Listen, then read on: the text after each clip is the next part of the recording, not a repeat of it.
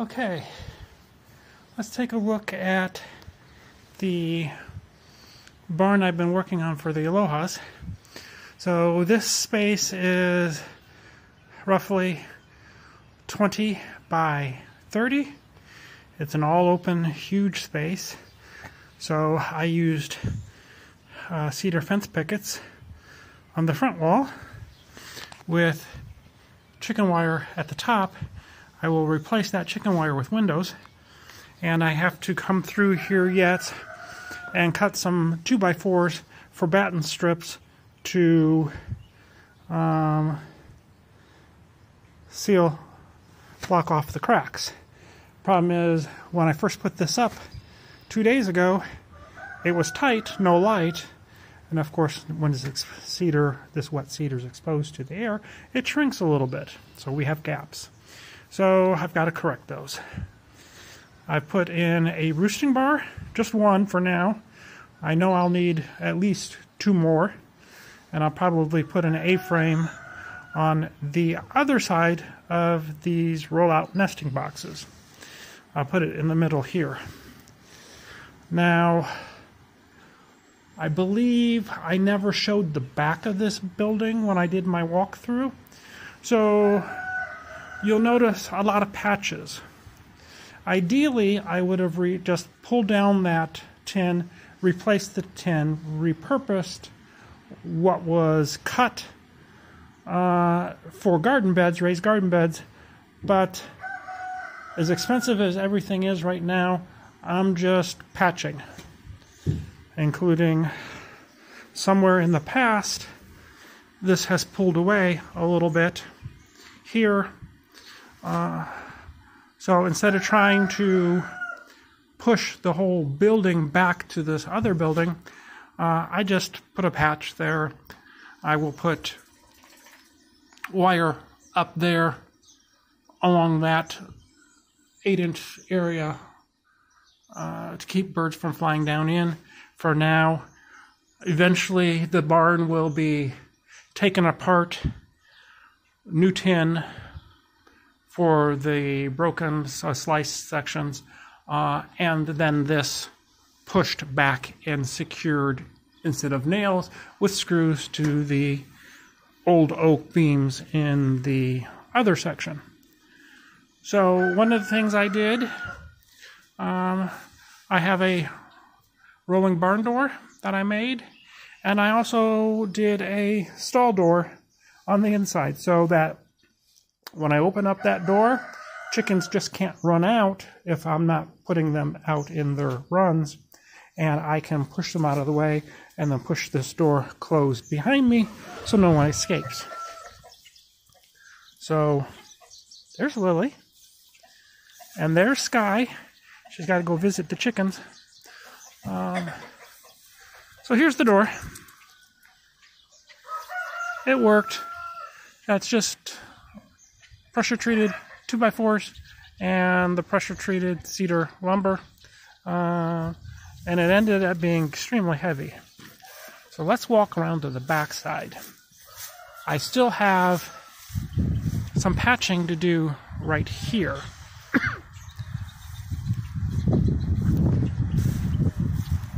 But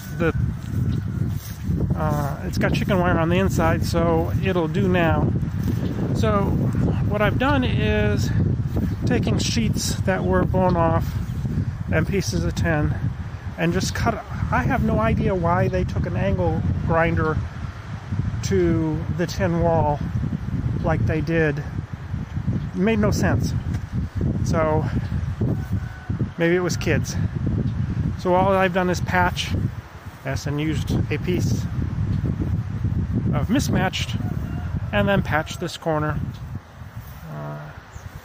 Eventually I will get, when I redo it, I will actually put proper corner pieces on. And I need to get gutters on it and collect the water.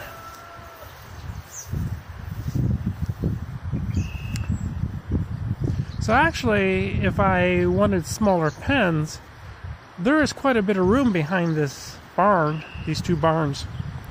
or the barn in the previous loafing shed, to make runs, but it's too close to the woods, and I have been catching a raccoon every once in a while on the trail cam.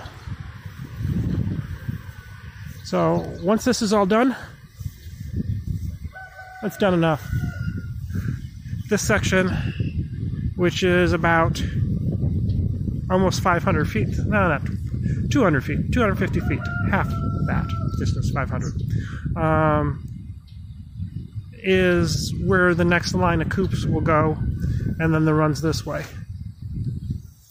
I played around with an idea, since it's wide enough, I put it in a 20-foot wide building there, and having stalls sharing a common back wall and runs on either side. It all depends on costs. I've been watching auctions, so if I can get an RV barn kit at an auction for dirt cheap, that'll go up. I'll split it, put walls around it, and then runs on either side. Otherwise, I will start building coops that way. So that barn in the distance there is the only one that I have left to fix the roof. I fixed the garage roof. I fixed this barn loafing shed roof. That roof was the only one not damaged. I've had to fix the roof on those two barns and the siding. That little outhouse there, the roof was okay. It needs to be, it's nailed, so I want to re-screw it, because I'm not using it as an outhouse. We have 2 bathrooms, indoor plumbing, but I'm going to use it as a tool shed. Hang all my garden tools in it, because for this year, it's hard to see with the grass so high.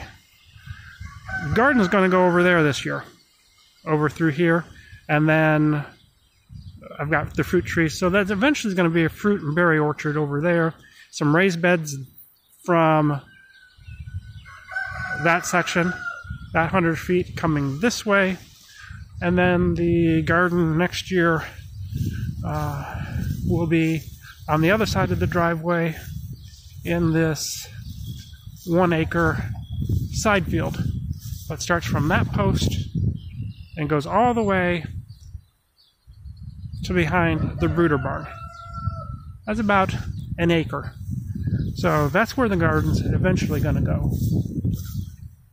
But that'll be next year's project. First, I've got too many projects moving into an old farmhouse that needed renovation, and so did the buildings.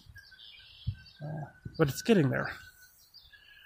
So that's what I've been doing this week.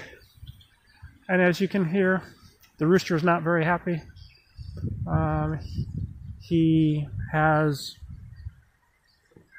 4 girls now, the one aloha rooster, but he's not happy because he knows there's girls on the other side and he wants more. Not that he would actually cover them, but he wants them. I could say typical male, but that really is not being nice to the male species of everyone. But it's typical for the roosters. The more girls they have, the manlier they think they are. All right, so this is a long view. See those trees way over there? That's the other edge of the property. Way over there on the other side of the winter wheat. And you might not be able to see it, but the wind is blowing through the wheat like waves. It's very nice. We've had some rain for the past 2 days. Sprinkles the first day. Solid penetrating rain of 1 1/4 inches yesterday, and it's sprinkling again today.